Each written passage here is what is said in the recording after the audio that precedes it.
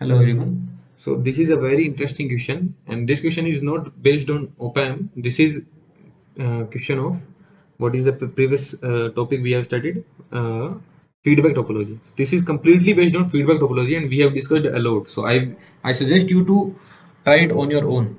Okay, just try to do it on your own.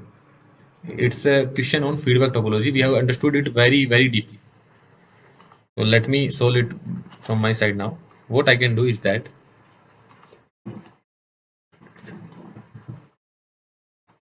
this is a trans resistance amplifier, right? Here this is zero, this is input current, output voltage, current mixing, voltage sampling, trans resistance amplifier, right? What I can do is that I can replace it something like this: a current source,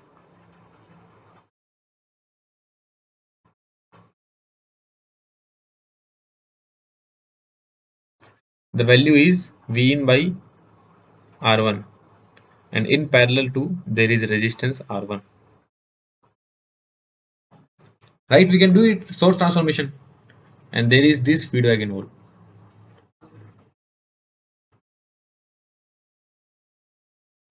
This is RF. So basically, if we make the, what do we say, make this block diagram for trans resistance amplifier. What is that? We have studied it. Block diagram for trans resistance amplifier. Trans resistance amplifier.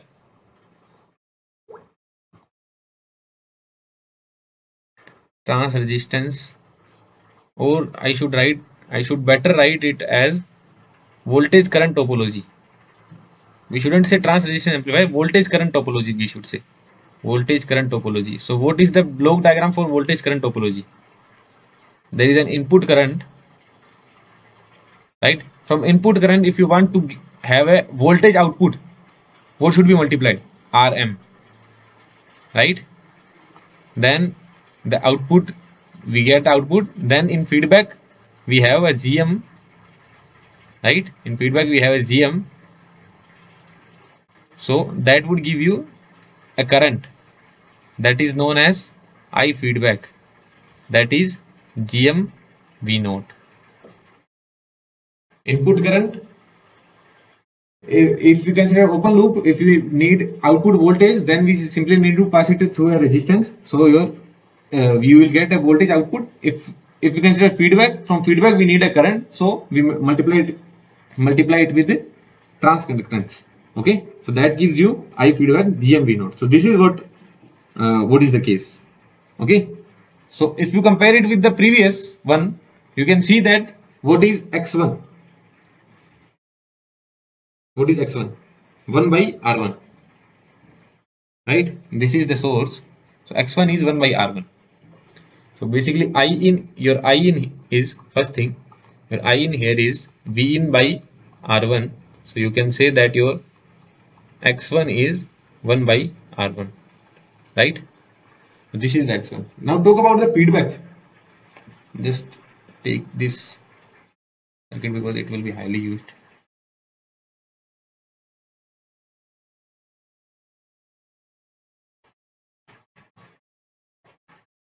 Now talk about the feedback.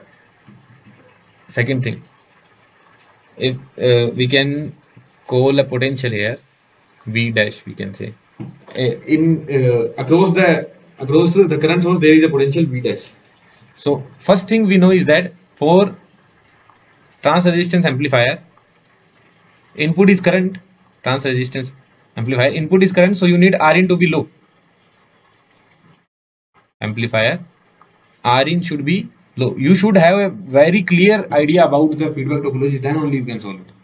For trans resistance amplifier, Rin should be low. That means your V dash should be low. That shows that V dash can nearly go to 0 volt, right? So this can nearly go to 0 volt. We can short circuit this, right? So if this nearly goes to 0 volt, what will be the feedback current? I feedback. I feedback.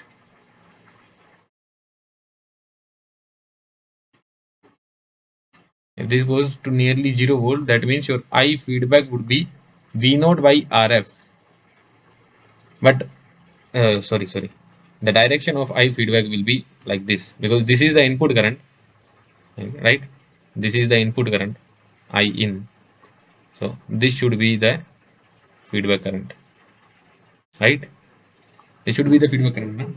So I feedback would be minus V naught by RF. So from here, what do you see? Your beta is minus 1 by RF. Do you get it? The assumption we made that Rin is very low. This is not the input resistance of OpAmp, okay? Rin is not the input resistance of OpAmp. I should write, or I should better write it Rin dash. Rin dash is low, so V dash is low. So we made this assumption, we made this 0. No one will say that there is virtual short, that's why it is 0. No. Rin dash is low, V naught dash is low, V dash is low, that's why V dash is equals to 0. So I feedback is minus V naught by RF. So feedback factor is minus 1 by RF. This is the beta we have. Okay. Now I have to add a page.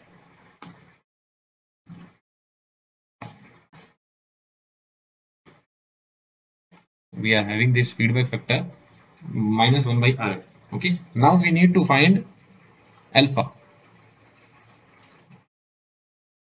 So in open loop,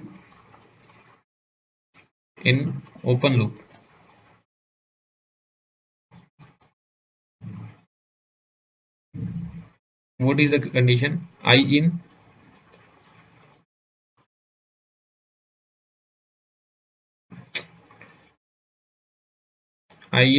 goes to an amplifier, that is alpha, I can say. So I in goes to an amplifier and give you some voltage output. Right? Now what is happening here? This OpAmp has a high output impedance. Now also what I can do, I can make the open loop configuration here as well.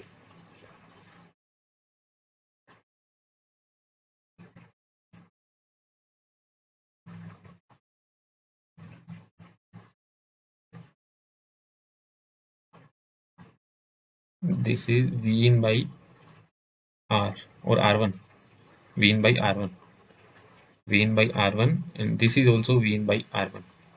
Now this complete V in by R1 current will flow from this resistance only, right? And this is your A. So basically this complete current will flow from this resistance only. So V in by R1, V in by R1 is what? V in by R1 is I in. So here what is alpha? Alpha is Rm only, right? If you compare it with this, this alpha is Rm only, right? So your I in into R1 into minus A is equals to V naught. So what is your V naught by I in? That is minus A into R1. That is minus A into R1. That means alpha equals to Rn. What is that? V naught by I in. That means your Rm is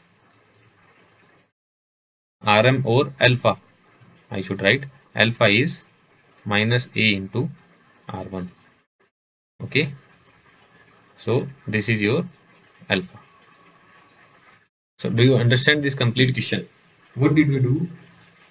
First we talked about the input. From there we go to the x1 is 1 by r1. Then we talked about the feedback. Feedback is the current. So it is V naught by RF. IF is the negative. So minus V naught by RF. So your feedback is minus 1 by RF. To find the forward gain, we made it in open loop. In open loop, we have input current, R1 resistance, and then we find the relation that V naught by I in is equals to alpha. Okay, that is equals to Rm. So I in into R into minus A, V naught by I in is minus A R, A1 R. So this is how we got the value of alpha, beta and x1. Okay, so this is the complete analysis. Okay, so that's how they can ask you the questions. Where now you can make the block diagram and comment on input output relation by your own. Okay.